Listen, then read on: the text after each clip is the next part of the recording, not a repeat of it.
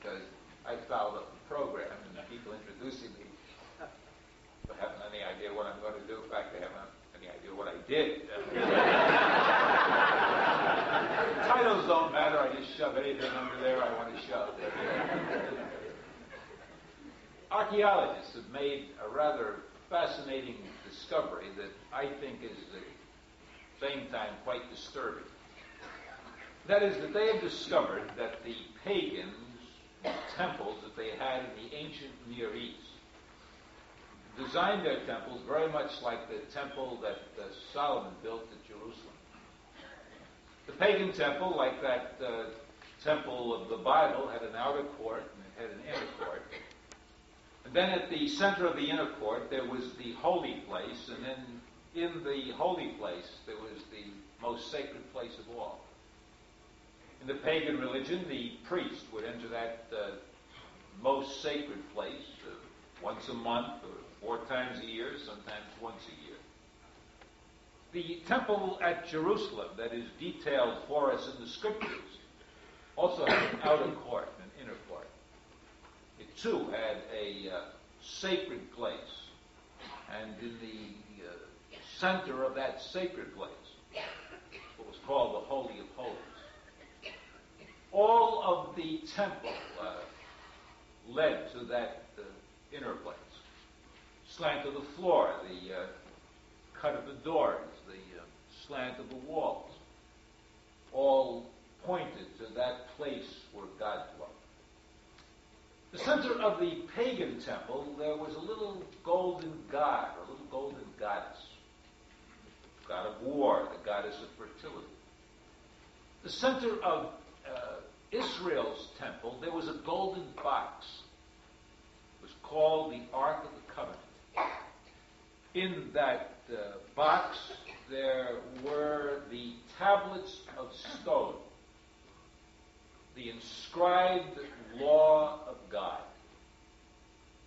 At the center of pagan worship, there was a golden god or goddess. At the center of Israel's worship, there was the revealed, written, moral will of God.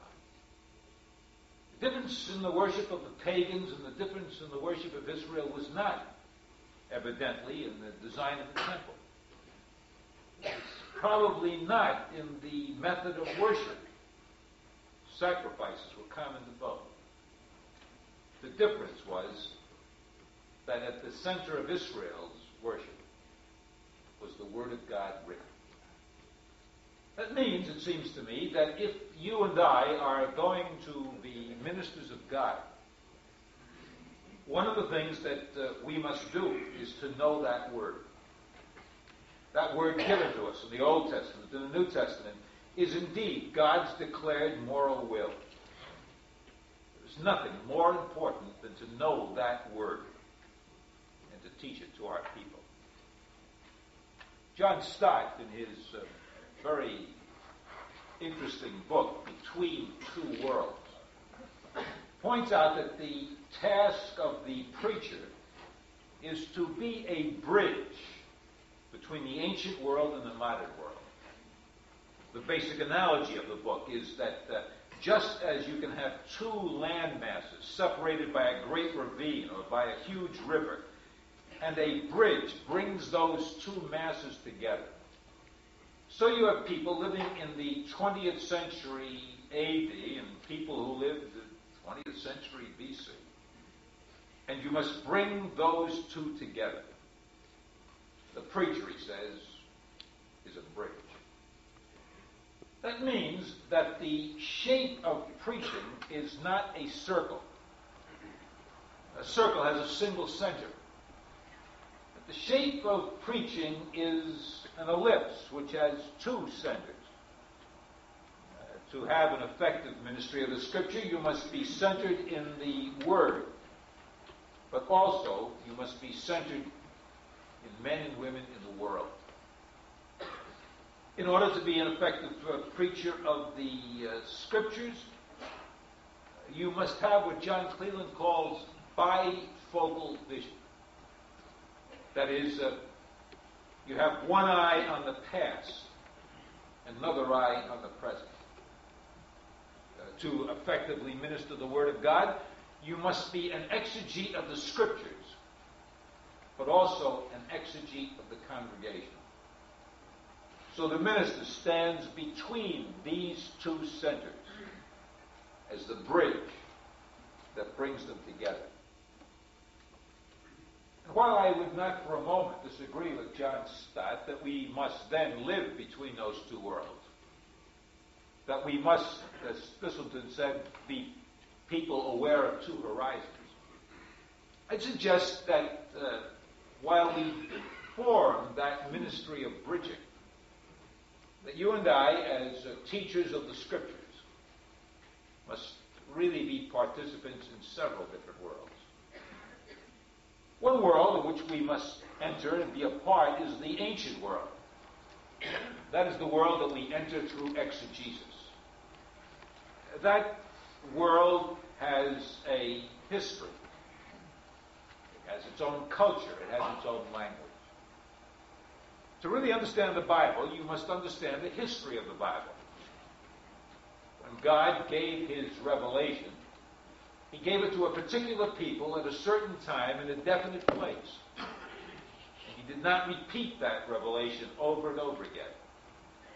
Therefore, to understand that revelation, I need to be able to go back into history and see what was taking place when that word was given. There's a sense in which, when you exegete the Scriptures, it resembles a bit reading someone else's mail. You found a letter in an attic, and you were to read that letter. There would be certain questions that would come to you immediately. Who wrote it? To whom was it written? What was the circumstance that brought the letter about? And why was this letter considered to be so valuable that people kept it? And now, years later, I am reading it. If you're going to understand the major prophets or the minor prophets, you must know the history out of which they came. God gave his revelation to people in history. Secondly, as you enter into that world of exegesis, you must have some awareness, or should have some awareness of the language. The Bible came to us primarily in Hebrew and in Greek. And there is an advantage of being aware of those languages. One advantage is that it enables you to make judgments if you use translation. Most of us are not as familiar with the ancient languages as we might like to be. And certainly none of us is as familiar with the ancient languages as we are with our own tongue, English. But when you use translations, you discover that the translator is an interpreter. The difference between translations is that this group of translators fell off the turnip truck and didn't know any better, and this was a school group. Those people who have translated the Bible have probably forgotten more Greek, more Hebrew than you and I will ever know. But if you are a translator, you must be an interpreter. Because you must make judgments about the meaning of words based on the context out of which they come. Simply look up words in a lexicon and decide, oh, I like that word, I'll make that the translation, is to misunderstand that words are stupid things. They really don't have meanings until you see them in context. So, as you understand the ancient language, you can understand some of the decisions the translator had to make. What is more, some of the ambiguity of language that you feel in English is also inherent in the original manuscripts. If you have a subjective genitive, an objective genitive, translation of that is, the love of Christ. The question is that the subjective genitive is an objective genitive? Is he saying the love of Christ, that is, Christ's love for us, or is he saying my love for Christ? Now, to understand why the translator goes one way or another, or why he leaves it vague, you are helped if you have some acquaintance, some understanding of those original languages. The second reason that you might want to study the languages is not only because the languages give us the thought of the writer, but in turn, languages determine thought. If you want to know how people think, learn their language. Benjamin Lee Ward was a noted linguist. And he spent a good part of his life working with the Hopi Indians in the American Southwest. And Ward, as a result of working with these Indians, advanced the proposition that language not only reflects thought, language determines thought. He goes on to say that when the theory of relativity was explained to the Hopi Indians, they understood it. Einstein said that he could not have thought of the theory of relativity in English. In order to think of it, he had to know mathematics and German. Well, the Hopis don't know mathematics, they don't know German, but they do understand the theory. And the reason is that there is no time in the Hopi language. There's no past, no present, no future. In their language, something is either happening where you are, or it's happening away from you. As a result, with that kind of grid, it's easier to understand what Einstein was getting at. You and I, if we are simply limited to English, just can't do that. The language itself causes us to think of something in the past, or even in the further past, or something in the present, or something in the future, or something in the distant future. The verbs have time bound up in them. Worf went on to say that it's interesting that the Eskimos do not have a word for snow. They have 17 words for snow. I mean, they've got a word for snow falling, snow hitting the ground, snow beginning to freeze, snow turning to sleet, snow melt, the whole thing. That's 17. Well, you folks ought to get their vocabulary.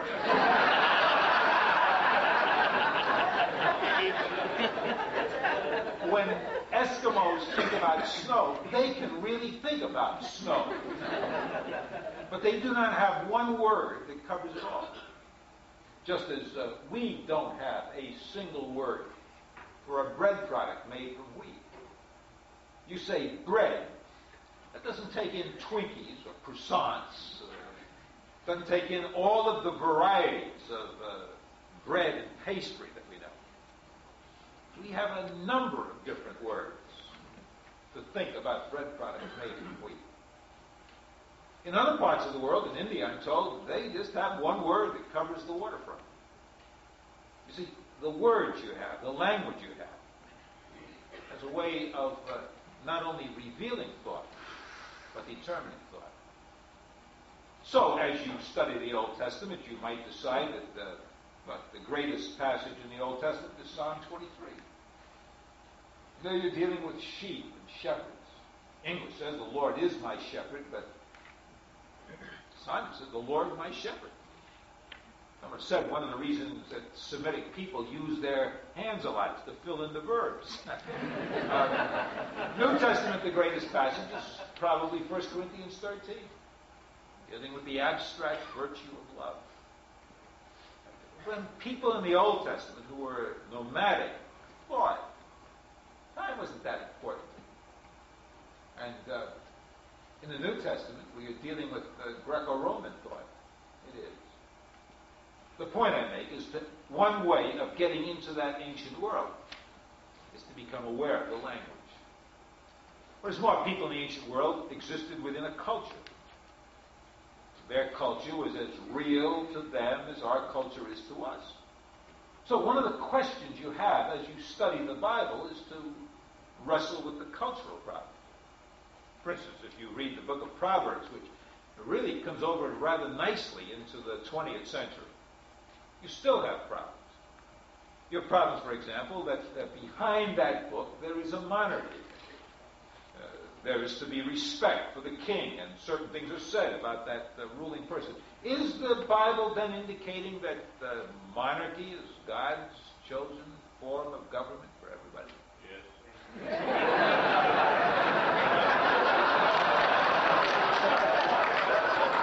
It's amazing when I speak, God just speaks directly to me.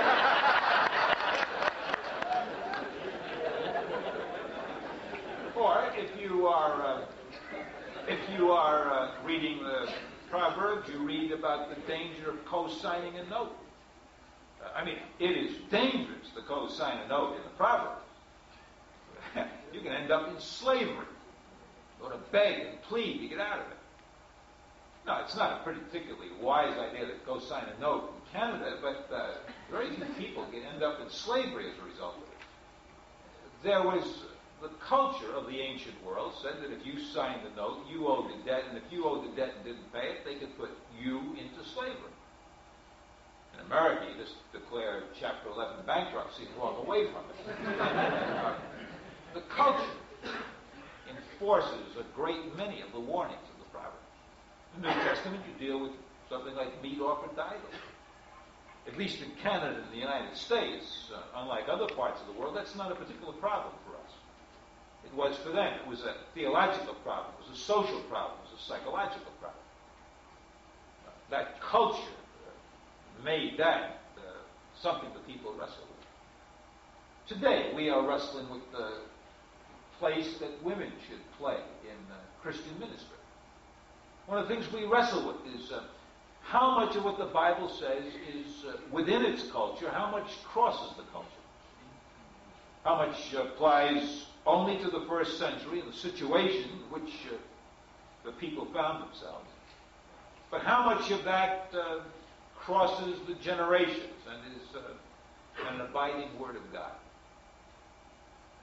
To enter the ancient world, you become concerned about its history, its language, its culture. But there is a second world into which you and I must enter. And that's the modern world. It's the world that the communicator, the homiletician, is concerned about. This modern world, the world of the 20th century, also has a history, also has a culture, also has a language. We do have history. Interesting to me that over the years, evangelicals have tried to ignore history. But history won't ignore them. History is a way of setting the agenda and raising questions we would rather leave buried. In the early 1960s, I remember a couple in Dallas coming to talk with me. He was in the medical school, and he was in his third year at medical school, looking forward to a residency. And his wife discovered that she was pregnant. They came to talk to me about having an abortion. I can still remember the feelings that I had. I'd never had anyone else face me, eyeball to eyeball, and talk about abortion. It was as though people sought me out to ask whether or not it was right to commit murder. I was repulsed. I was confused. I could feel the adrenaline pumping. 1968 in the United States, the Supreme Court made a decision. Up until that time, every state in the United States had laws against abortion. Two states, Colorado and Hawaii, allowed abortion not only if the mother's life was at stake, but if the mother's health was at stake. And they were the two liberal states. 1968, the Supreme Court made a decision, changed the law, and ultimately, by changing the law, changed the morality of the United States. Today, one child is aborted for every 3 that are born in our country. You know, if you speak to a congregation like this, there are people in this congregation who have, someplace along the way, had an abortion. It is common. It is a constant discussion. It's in the marketplace. Now, it wasn't because a group of theologians got together in some city and said, look, let's look this over. History changed. And now history comes walking into our study. Like it or not, it wants us to face hard choices. Something happened in history to the church. Up until through the 1950s, the church felt that it dealt with spiritual problems. After the 1960s, church came to believe that it was responsible for all of the people and the whole person in the community. And so history forced upon the church the role of being a broad caretaker. Again, if I could use the United States as an illustration, we just celebrated the birthday of Martin Luther King. I have lived long enough to have been in the southern part of the United States when there were the laws that insisted that the blacks sit in the back of the bus, whites sit in the front of the bus. You took a bus trip from New York and you were going south. When they crossed the border into Maryland or Virginia, they played Fruit Basket Upset. All the blacks had to move to the back, all the whites in the front. Hard to believe that was what happened. I would like to believe that the change that took place in our country took place as a result of Bible teachers and theologians and seminary professors getting together and studying the book of Ephesians. That the middle wall has been broken down and that those differences that separated people are now gone and they're brought together. If a man or woman belongs to Christ, that man or woman belongs to me. I wish that the churches had taken the lead, but they didn't. All of that changed because a black woman by the name of Rosa Parks one day decided she didn't want to move in the bus. In Birmingham, felt the tremendous tension of racial struggle. And the March to Selma and Martin Luther King, the assassination, and it changed. Probably nothing more shameful took place than when blacks wanted to enter white churches. But in Baptist churches, deacons stood on the front steps and would not allow their black brethren in. That's changed. The situation's a lot better in the United States. It did not happen because we changed. It happened because history changed. And history changed, and it forced its agenda upon us. So the reality is that we may ignore history. History does not ignore us. The problem of teenage pregnancy is a major problem in the United States. With it, the problem of teenage suicide. If suicide were looked at as a disease in our country, it would be the major single disease to be dealt with in the United States. If you're a pastor in our country, I suppose in yours, you'll deal with teenage pregnancy. And you'll deal with suicide. And you'll deal with it as pastors 30 years ago didn't have to deal with it. Because history has changed. And it sets the agenda. So now we're dealing with the poor. Now we're dealing with the pollution of the atmosphere. These enormous questions. And I grew up in a church that was very concerned about whether people went to movies or not. Our church is very concerned about the length of your hair. Reminds me of a Catholic priest who told me that he listened to the confession of nuns. It was like being stoned to death with popcorn.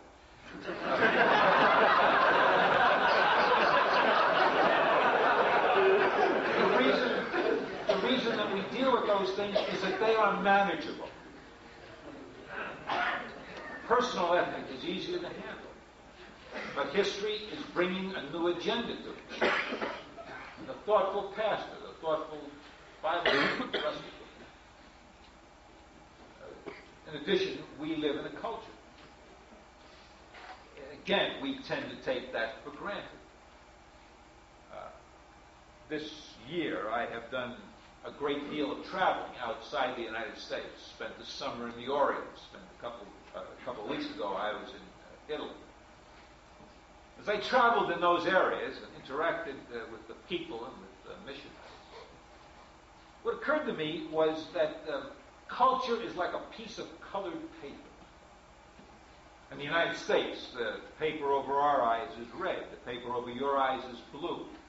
In the Orient, the paper over their eyes may be green. And in Africa, the paper over their eyes might be yellow. We all look out at the same things, but we look out through this colored paper, and somehow we think what we see is what is really there. But culture always distorts it, shades it. As I traveled this summer, I came to the conclusion that cultures are not neutral. I came to the conclusion that cultures are basically demonic. That when you look at what it takes to reach people in Taiwan or in China or in Japan, it is not only a knowledge of the language, it is an understanding of the culture, and you come to realize that those cultures keep people from really understanding the gospel. And I discovered coming back home to the United States after being away for quite a while, that our culture is as demonic as anybody else's culture. It has a way of shaping how we look at the world, and you discover that it's the world of principalities and powers. It's what the Apostle Paul is talking about in Romans chapter 12, when he says, don't be conformed to this world. But the tough thing is to get that colored paper lifted. Bateman, in his introduction to Martin Luther, says something like this. He says, every man or woman who has ever influenced the age for God has, first of all, been caught up in the spirit of that age, and then is able to stand outside and speak a word of judgment and grace.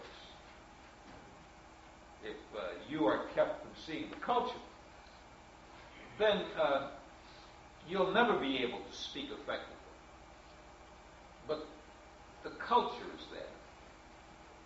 Many of the issues that we deal with in our way, the issue of music, for example, it's a cultural issue.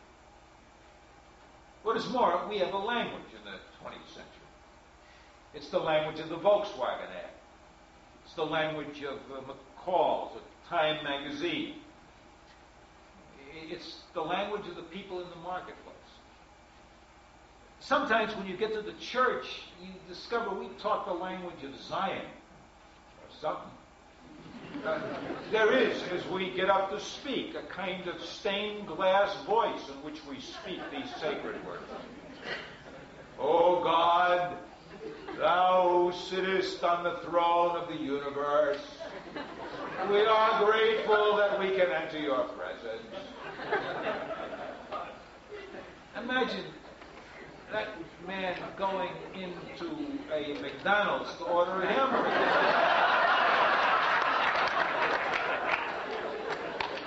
My friend, I would like a hamburger with French fries and a Coke.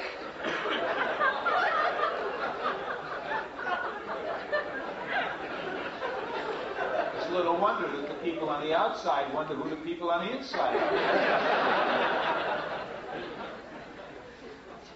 I was just today doing a report looking at a study of use of language, and one research group moved out into the culture and asked people to define terms like Christian, born again, evangelical. And they discovered most of the people in the society had no idea how to define those terms. Even more interesting, they found that words like sharing and fellowship turned people off. People who are not part of the church heard those words and it flipped their switches negatively. There's a language in the marketplace. Language of the Volkswagen ad. We don't speak that language. We're not going to talk to this generation. And the danger is that we come up through the church and through the seminary and we have all of these marvelous words. We're going to talk to the congregation about hamartology and eschatology. You know, they got to heal that. Straight disease after AIDS.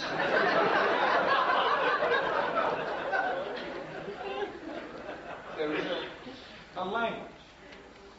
And if you don't learn to speak the language of the marketplace, hear what Charles Spurgeon said. The people in the marketplace will never learn the language of the seminary.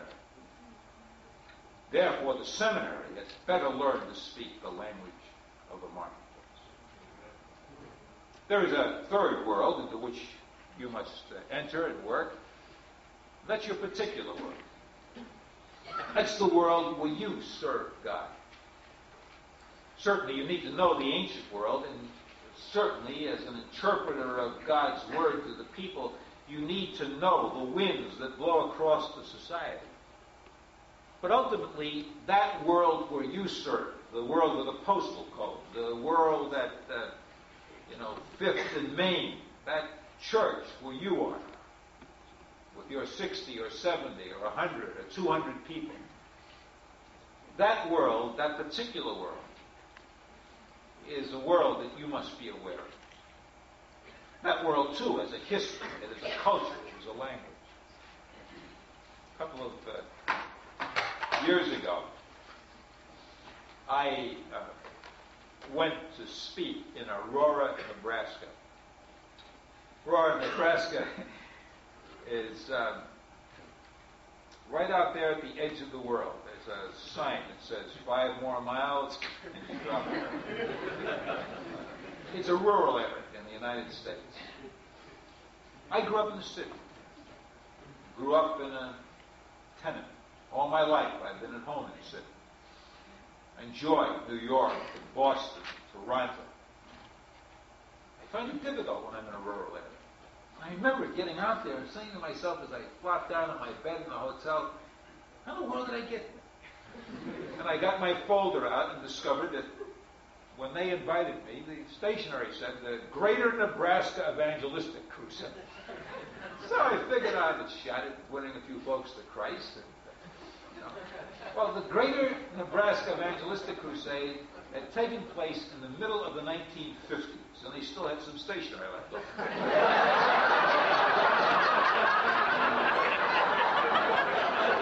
So what we had was a group of churches that were really going to have a Bible conference. So they got together, and I was tied into the drum. I didn't know these ones. Flipped on television, flipped on the news. You know the first thing they had on the news? First thing, started off, the weather report. Now, in Denver, Dallas, where I live, you know where the weather report comes? It comes between the hard news and the sports news. Give you a chance to go out and get a drink of water between the two. It's like halftime of the football. That's up front on Aurora, Nebraska. The next thing they had on this news was the stock reports. You know, what the beef was selling for, and what the futures were up in Chicago. I get up about 5:30 every morning, and as I'm getting ready, I flip on the radio, and on the news program, there's a 10-minute segment for the farmers. They, too, are up early, and they talk about the price of beef. I mean, it's 60 cents, 65 cents. I know what they're talking about. Whole cow for 65 cents? I have listened to that for almost 8 years.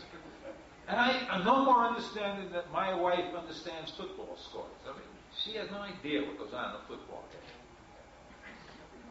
But to the people in Aurora, Nebraska, the weather report, the cost of beef, what cattle are selling for, crucial information. Then you can come on and talk about what happened over in the Far East.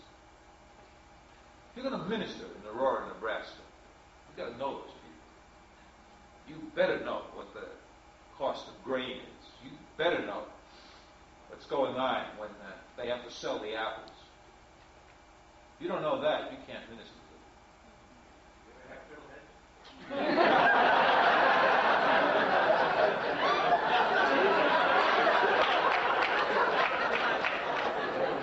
Do you know what they are? We just give them away in our country.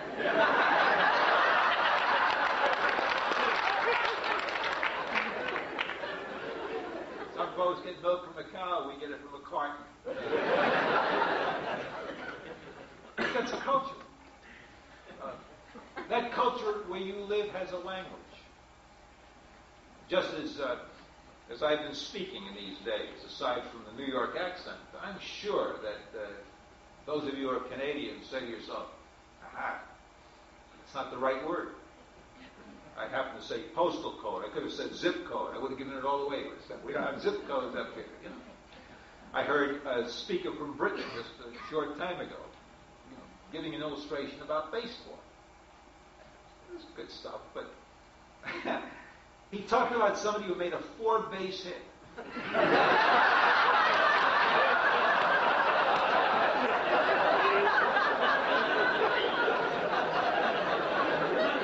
can have a single, you can have a double, you can have a 3-base hit. Don't have a 4-base hit. I knew what he meant. Talking about a home run. Socked it out of the park. But his language gave it away. Just a little bit. Gave it away. He really did not know baseball.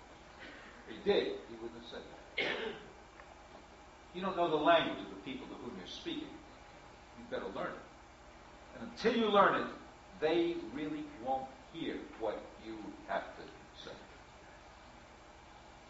The place that you're ministering in has a history. When I was teaching at Dallas, we had a young man in our department who, for his project, wanted to do a history of the church he was serving in East Texas. As far as I know, he's the first student that ever wanted to do that, so we let him do it. I found some interesting things.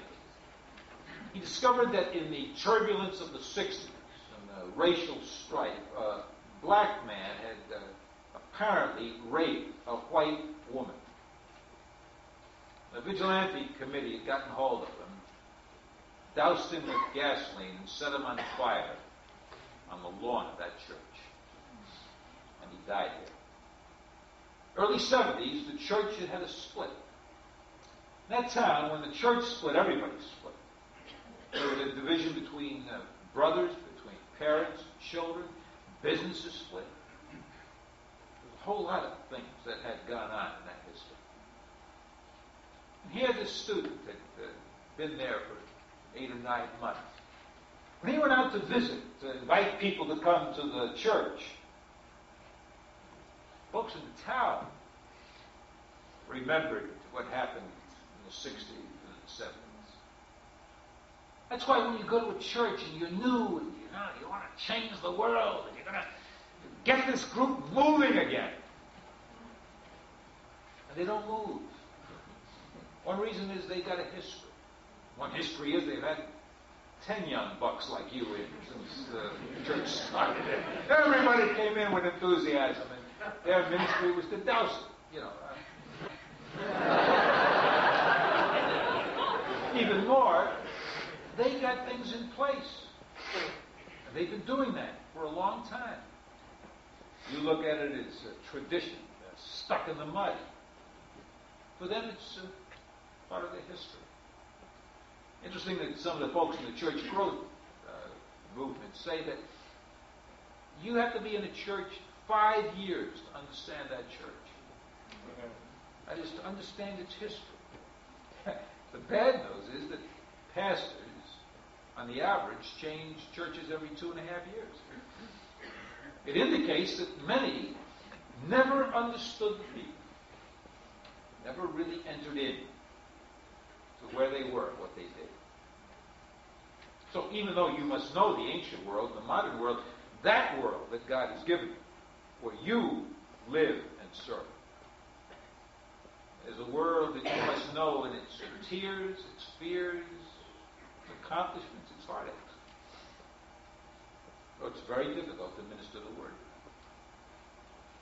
There is a fourth world that is easily overlooked. Not only the world of the ancient world that you enter by exegesis, the modern world, the homiletics, particular world that you enter through your experience as a preacher. But the fourth world is this world represented by these figures in the center. And that is your world. You see, you have a history. You come out of a culture. You have a language. And interesting enough, often when we study the Bible, when we look at the world today, when we even minister to people, the one person that we forget to look at is the person doing the looking.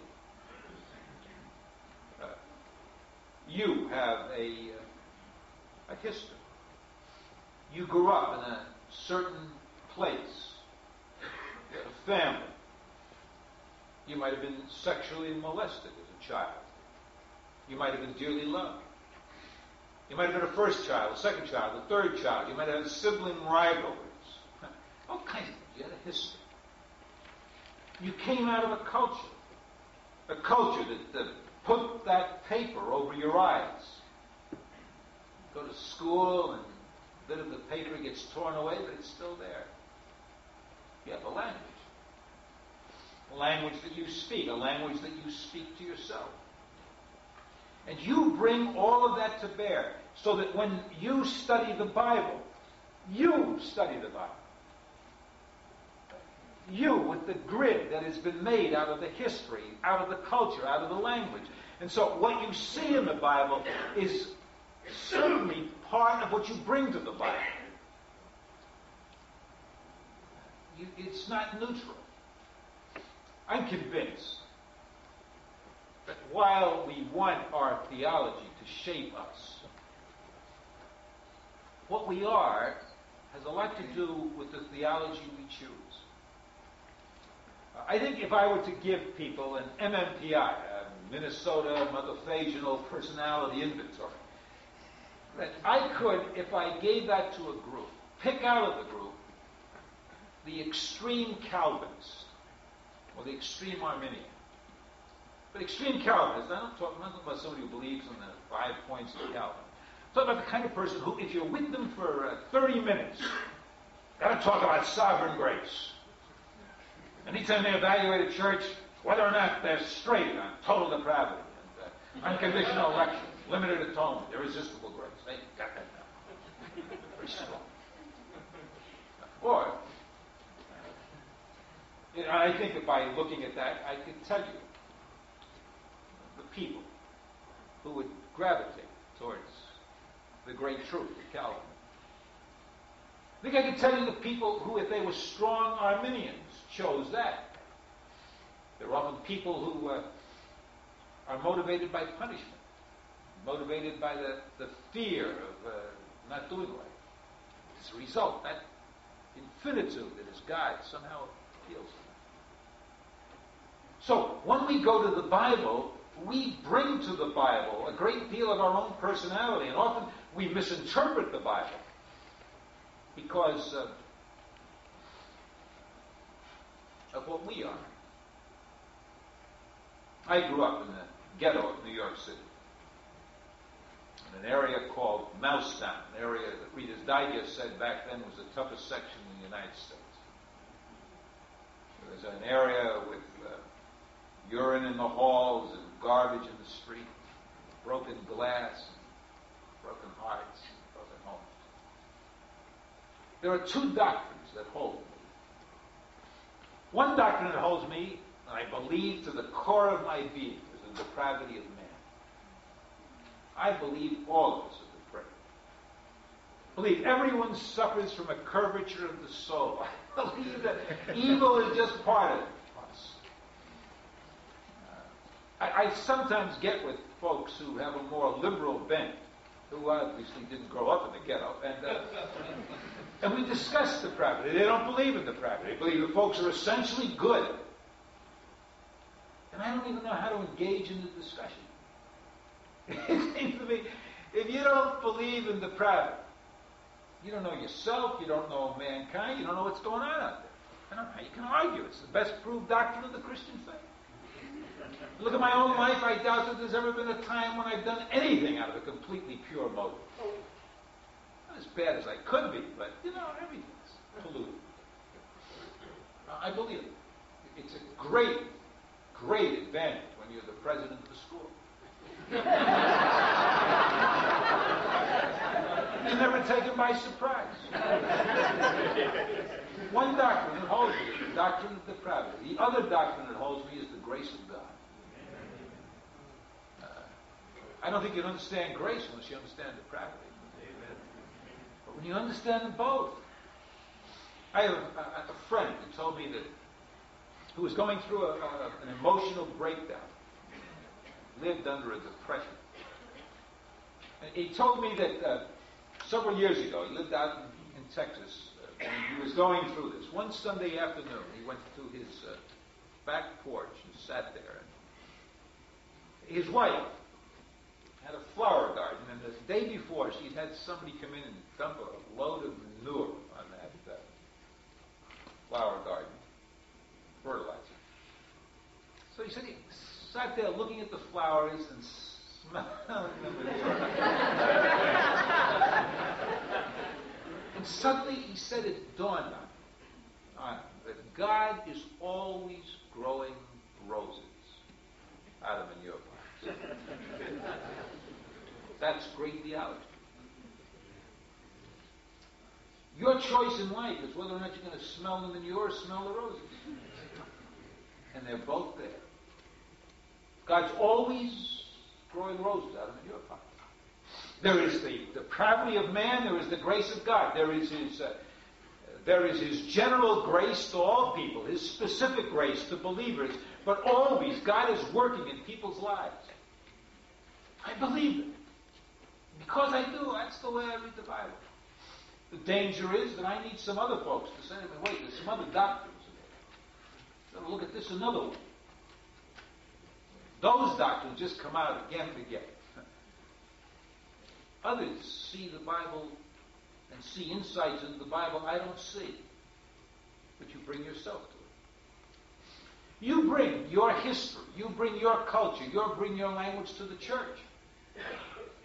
So the way you preach is already set before you get to seminary. Take a course in homiletics. And often the attitude you have to your congregation, it has nothing to do with the Bible, or even them. It has to do with you. There are those people who say they have a prophetic ministry. Usually folks who are ticked off at the world. And they can get up in the pulpit and tell the world to go to hell, but they won't tell people face to face. You can see people angry when they preach. And not the truth that's made them angry. They're just angry people. They're dour souls. They got ordained to do this work of God.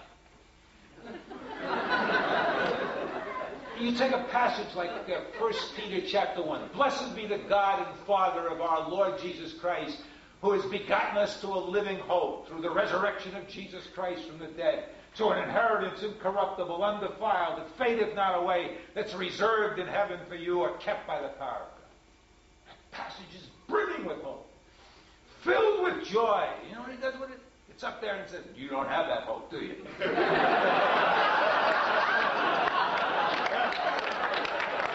have that joy. Man, going to church is a drag. Because every time he gets hold of a passage, he fills it with guilt. So going to church is a guilt trip. They got the bar up, and I managed to jump the bar, and the guy says, gotta get higher. I don't know a whole lot about life. I do know this about being an administrator. You got to spend your life finding or catching people doing something right rather than doing something wrong. I know this about kids. You've got to give them 10 attaboys for every you jerk.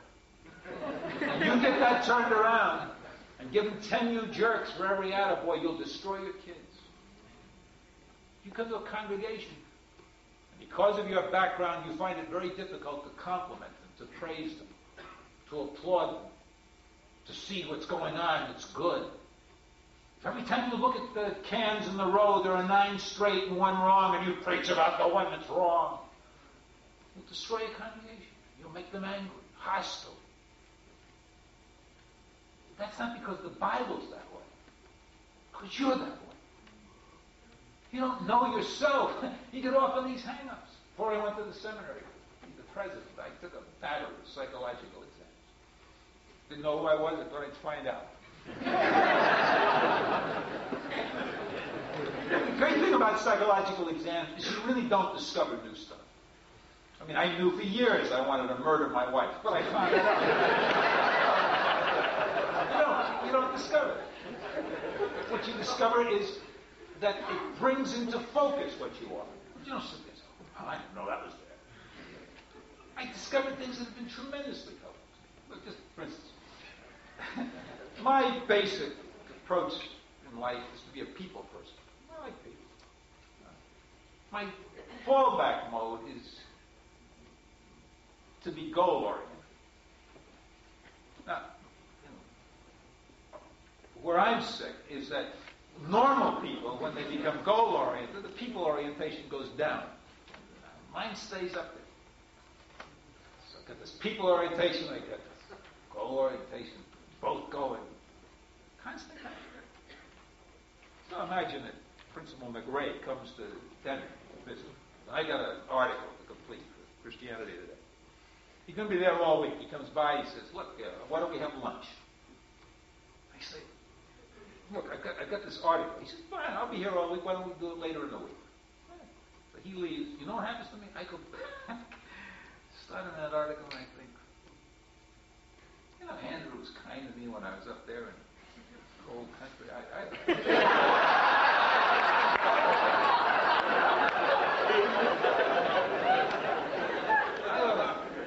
I should have gone out with it.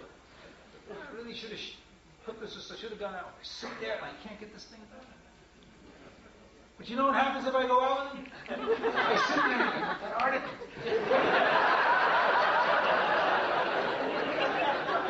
It's over with. I got to go back in there.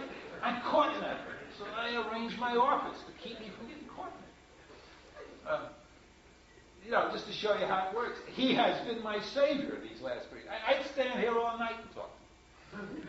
Except when I go home Dre. If he didn't come over and get me out of that crowd, I'd stay and talk. People. But I have had a report I had to do for my trustees. And when I'm talking sometimes, after the service. And by the way, keep talking. I've learned to walk away. But I think, report them. It's going through my head. To have that pointed out to me as attention has helped me to arrange my life. I learned other things I'm not going to tell you about. I stay with the safe stuff. But to know that is to recognize that ministry is the minister, the person. And that often when we think we are proclaiming God's word, we're simply telling people about our culture, our background, our history. And we can often destroy people because of who we are.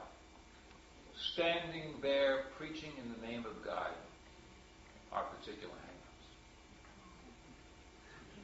Those are the world's. When you are really an expositor of the Scriptures, you bring every discipline you know to it. You have to know the Old Testament, New Testament, to know some church history, which is interpreted as. You have to know theology. You don't want to go it alone. You want to see how all of this will fit together. Now, you need to know something about education, something about communication, something about counseling. In fact, sometimes, when you look at all of it, it's like the centipede who looked at his 100 legs and wondered how he walked and never walked again.